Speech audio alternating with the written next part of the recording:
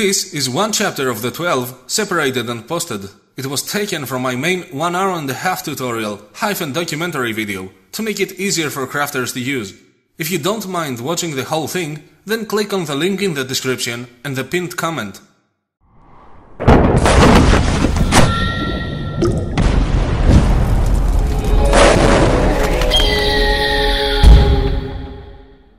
Chapter 7. The Middle and Handle. The Two Wings of the Hawk. Capítulo 7. El centro y el mango.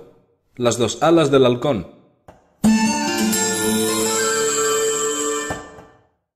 Before making any bundle pieces, we need to find and measure the coarse middle point, the center. Without it, we can't get the needed numbers. Remember, both sides of the bow need to be exactly equal in power and thickness. The actual length of the bow is not measured from the tips of the thin extensions, but from the surfaces of the thick ones. That is because the string determines the pulling points, and the string sits on the corner made by the wide surface and the extended bamboo on both sides. From now on, we will call these spots as string points. By extending the two tops and twisting the pieces together, some of the original length has been lost. For me, that has reduced its length to match exactly the length of my chest and the tip of my index finger instead of the middle one, while having my arm extended. So you can't go with theoretical maths and expect the middle to be at 60 centimeters. You can use a measuring tape and calculate the middle point the normal way. But because of the twisting, this might become a bit confusing to some. Plus, let's say that you are in a situation that there are no measuring tools around.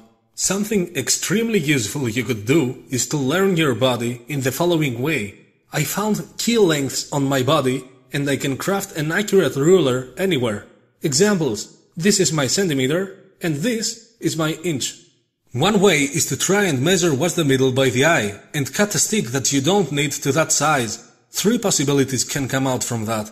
Either the piece is slightly shorter, slightly longer, or you're that lucky and you found the middle already.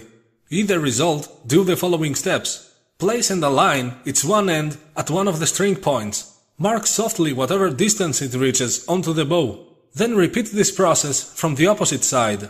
Now you have marked a much smaller area in the middle that you can divide into 2 halves by the eye. But my favorite way is the following one. Get a rope, place its end on a string point and pull it tightly to reach the other end. Cut it there and now you have a rope that matches exactly the length of your bow. Get both ends of the rope, place them together, and either tape them or just hold them with your fingers aligned on a string point. Put your finger in that big loop and run it across its length until it reaches its limit and stops you. This divides its length into 2 equal pieces. Place a marker in that point. Pull down to tighten the rope and mark your middle. There you go. The next step is to mark our handle's length. The word explains it. A handle is meant to include the length of our hand, so go ahead and make a fist by grabbing the shaft. Do not cover the middle, because that is where the arrow is meant to sit. Your handle has to be below that point. But wait! Handling your bow does not require just a fist's length. You are maneuvering around and using it in more ways. So I'm breaking my wrist like stabbing with a sword. I'm marking the edge of my index finger all the way to the end of my wrist. For me, it's 12 centimeters / 4 inches and 11 sixteenths. Appropriate if you think about it. I started with a 120 and I'm continuing with a 12. The force is with me. Mark that length. But remember, everything has to be mirrored on both sides, like the 2 wings of a hawk. Take the same length and apply it on the other side too. This art needs us to be ambidextrous. These 3 marked points will be relevant in the next steps.